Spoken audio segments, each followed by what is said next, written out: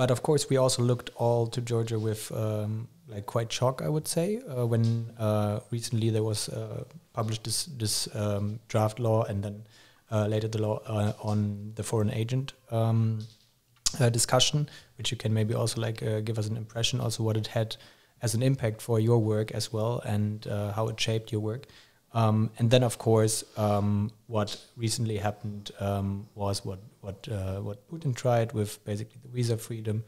So there's a lot of things going on in Georgia. So what do you also expect from these events for the Georgian elections that are happening next year? Let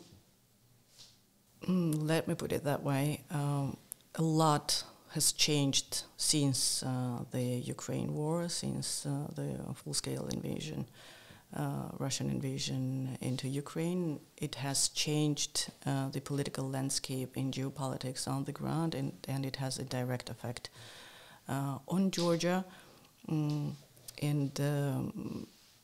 If this can be put it this way, Georgia can benefit from the situation in a sense that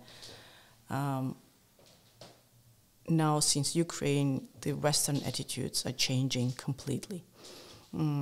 We have lived through 2008 and then again 2014 when Russia invaded first Georgia and then Ukraine.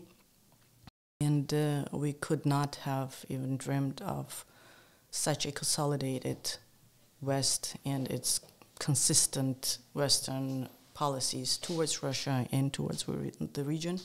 This gives us a historic chance and opportunity to get closer to the European Union and to eventually get there for what we've been as a society fighting for 30 years.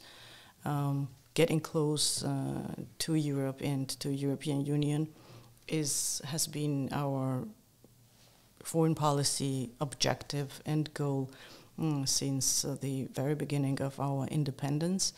And so far, all the national governments have pursued that path. That is different with the current government. The current government has chosen a different way. It has chosen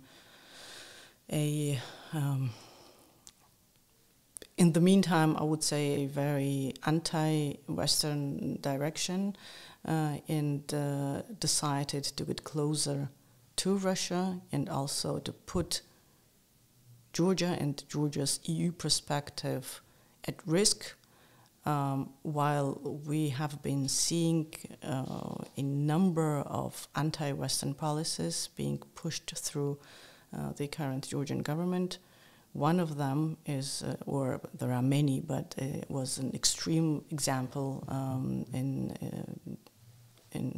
that has taken place in March, last March, where they have tried to push through the law on foreign agents, basically meaning that they would want to identify all the national and international organizations that would have been funded by the Western partners, and they would start controlling those organizations, controlling those the finances of those organizations, and then eventually end up, as it did end up in Russia, with closing and shutting down all the critical organizations, all the civil society organizations that may have been, critically vocal against the government. And this was a threat that was widely and surprisingly widely understood by a bigger society.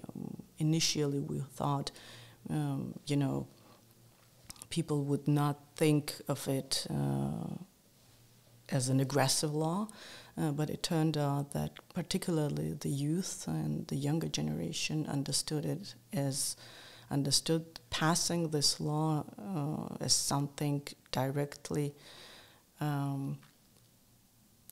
dedicated to turning us away from the European Union, away from our chosen path, and we would end up being in a modern Soviet Union.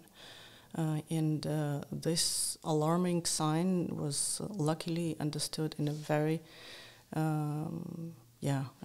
strict way by the population, and the world has observed how thousands of young people would rush into the streets and physically defend their chosen path and chosen policies towards the European Union. And this made, in turn, Brussels, but mainly the political partners in the capitals, very much attentive towards Georgia. If they had, some justified skepsis towards Georgia, now they realized these people are true Europeans who really need to get invited into the European bigger family and have a chance to develop their country democratically. Geopolitically, this means that we may have a chance now that if a positive decision is made by the end of this year to grant Georgia the candidate status, this would mean that we might finally get away from the Russian influence once and for all, and get a chance to peacefully develop our country in the right direction, in the direction that was always a chosen direction of the Georgian people.